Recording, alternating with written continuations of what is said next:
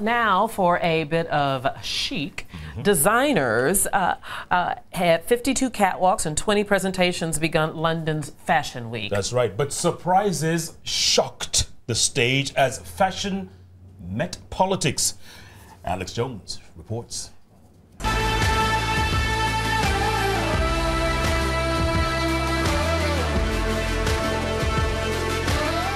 Barbados-born superstar singer Rihanna made her distinctive debut in one of the most highly anticipated events at London's Fashion Week. Her styles hit the runway with the support of a British high street retailer.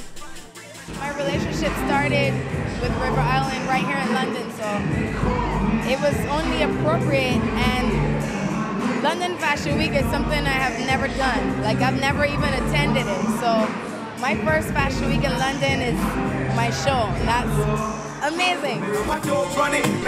Rihanna's models strutted her boyish casual designs down the catwalk with denim tank tops, slouchy jeans, thigh-high slits, figure-hugging dresses, and monochrome skirts.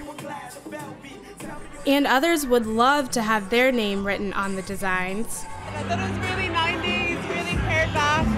There were a lot of pieces that I'd buy. I love the jumpsuit, I love the printed hooded top, I love the whole styling of it, and I thought it was pared back enough that you could put your own twist on it. So yeah, it's great. But not everyone raised eyebrows for the latest fashions.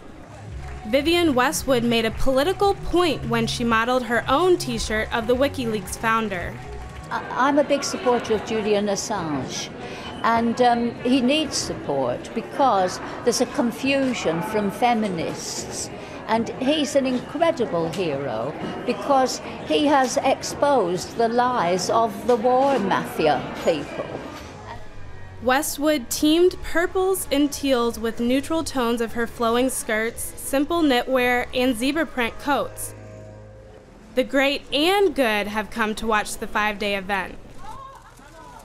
Cameras spotted Vogue editor Anna Wintour and model Alexa Chung at the event. London Fashion Week will finish up tomorrow with its final 15 designers. Alex Jones, Arise News.